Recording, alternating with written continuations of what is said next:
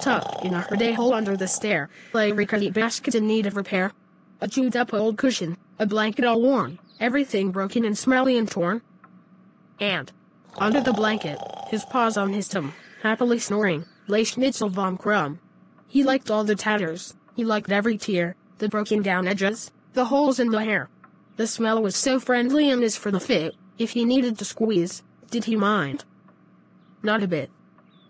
But, "Yuck," said his family, "time to say no, this beaten-up basket must instantly go. It's scruffy and dirty, it's hopelessly small and we really can't have such a smell in the hall." So they lifted the basket and took it away. And bought him another the very same day. He tried it for size. There was room for his tum, but it didn't smell friendly to Schnitzel von Krumm. The basket was smart and a much better fit. Was it cozy and comforting? No, not a bit. He made a new bed in a jumble of shirts, pajamas and towels and flowery skirts. But something was wrong with the smell and the fit. Was it cozy and comforting? No, not a bit. He made a new bed with the dusters and mops, the cleaners and brooms and preserving jar tops. But something was wrong with the smell and the fit. Was it cozy and comforting? No, not a bit. He made a new bed in a rack full of greens, with the spinach and celery, parsley and beans. But something was wrong with the smell and the fit. Was it cozy and comforting? No, not a bit. He made a new bed at the side of the shed, in the daisies and dahlias, yellow and red. But something was wrong with the smell and the fit. Was it cozy and comforting? No, not a bit. Poor Schnitzel von Krumm. He sat on the stair and dreamed of his basket, the holes in the hair, the broken down edges, the blanket all worn, everything scruffy and smelly and torn. His ears drooped down and his tail did too. "Help," said his family, "what can we do?" So, back to the hurdy hole under the stair went the battered old basket in need of repair. And back in a hurry went Schnitzel von Krumm, with a wag of his tail and a heave of his tum. The new one was smart and a much better fit, but when it had gone, did he mind? Not a bit.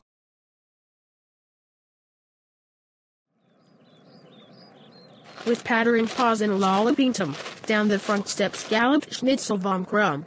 Out on the drive by the barbecue bar, the family loaded the trailer and car. In went the tent and the old red canoe, paddles and blankets and sleeping bags too. Such a scurrying bustle, a holiday hum. It was all of a puzzle to Schnitzel von Krumm. He meddled and snooped from the gate to the shed. He got under feet until everyone said, "We're all in a hurry, we must get away, so Schnitzel von Krumm, please, keep out of the way." He scruffed into boxes, he climbed into bed, he drove them all mad until everyone said, "We're all in a hurry, we must get away, so Schnitzel von Krumm, please, keep out of the way."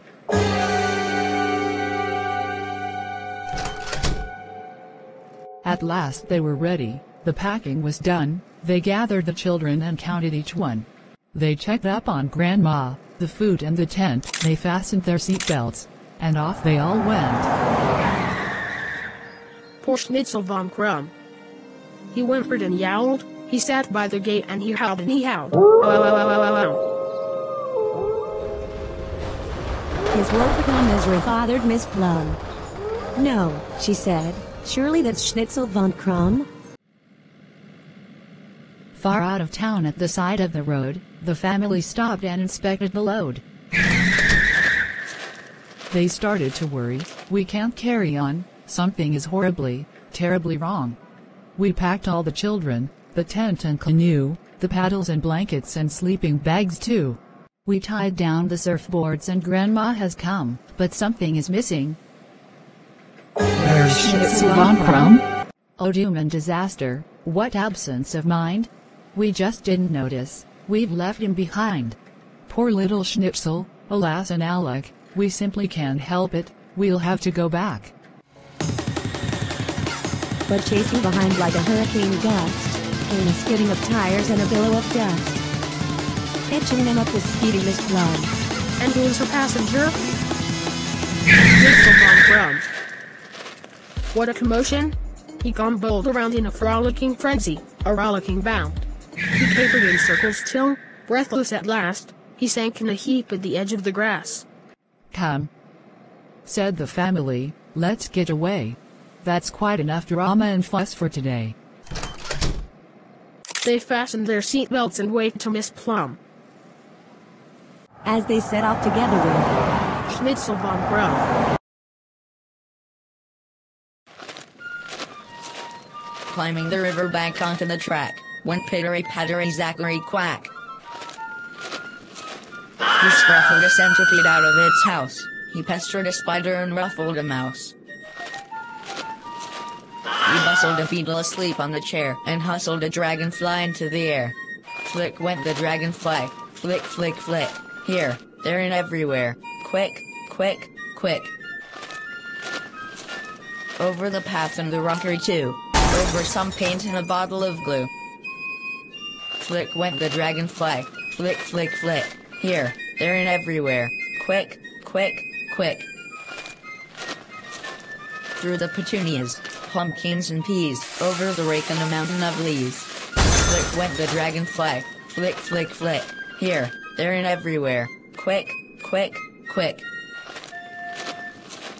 Over the sandpit, around the old swing, the netting and potting mix, tied up with string. Flick went the dragonfly, flick flick flick, back to the river bank, quick, quick, quick.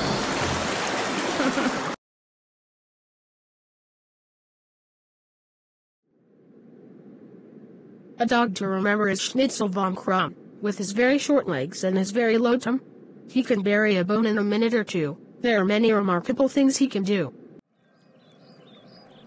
He can hide in a woodpile of branches and twigs, and he disappears into the holes that he digs. He fetches the paper, his rug and his bowl. Sometimes his fetching gets out of control. He can hustle and tease with the greatest of ease, but everyone knows that dogs never climb trees. He can gallop and scamper around bushes and bends. He has to run fast to keep up with his friends.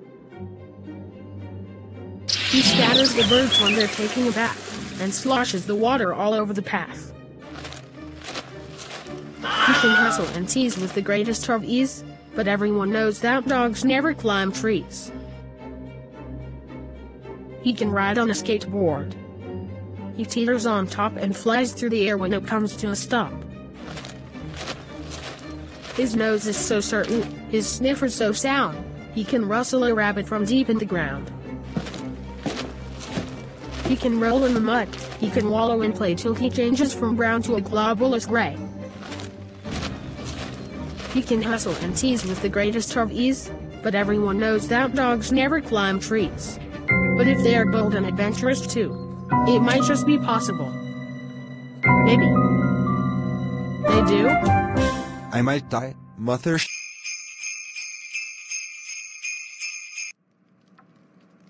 Christmas was coming. Out came the tree, dressed up in finery splendid to see. Trinkets and tinsel with baubles and bows, a mouse with a hat and a very red nose. Reindeer and ribbons, a silvery bell, glittering stars and a Santa as well. Hanging up high was a lollipop drop, and the Christmas tree fairy sat right at the top. Glimmering, shimmering, brilliantly bright, the tree was a truly magnificent sight. But someone was waiting to meddle and play, to get up to tricks in his usual way. Slinky Malinki, with mischievous glee, crept from the shadows to climb up the tree. He nodded the tinsel and swatted the bell. He battered the baubles and trinkets as well. The Santa was seized in a smothery hug, and the fairy was whisked away under the rug. The family said, "What a glorious mess. We know the culprit, it's easy to guess. A bothersome rascal, a bothersome pain, Slinky Malinki's been at it, again." They gathered the tinsel and fastened the bell, the baubles, the trinkets and reindeer as well. They hung up the mouse with the very red nose, the Santa, the ribbons and all of the bows. "There," they all said, as they studied the tree. "Everything's back where we meant it to be. Wait, there's a problem, a serious space. Where is the fairy?" she's not in her place. They scrabbled and searched under table and chair, behind the piano and out on the stair. Under the cushions on top of the sill, but the Christmas tree fairy stayed hidden and still. "Oh Foozle," they said, "what a shattering shame, if we haven't a fairy, it won't be the same." Then came a scruffle, a tinkle of bell, a wobble of bauble, a shiver of shell. Someone said, "Look. Can you see what I see? There is the fairy, on top of the tree."